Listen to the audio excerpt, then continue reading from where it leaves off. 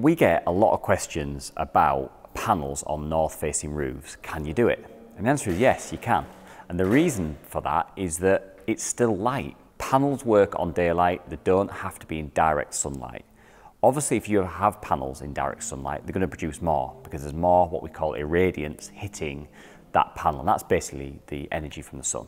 It's not just the light, the energy from the sun. Now, we've got a property where we fitted panels on the south aspect and on the north aspect. And I was very skeptical at the start, but the customer wanted it, so we did it. And what we found over a year period is unbelievable. Those panels on the south-facing roof are generating fantastically, and so are the panels on the north-facing roof. These panels on the north-facing roof are actually doing about 60% of what the ones on the south-facing roof are. The roof pitch is about 30 degrees, and there's no shading on either roof, so it's a really good test one. So if you have a roof that is north-facing with no shading, then it might be a viable option for you.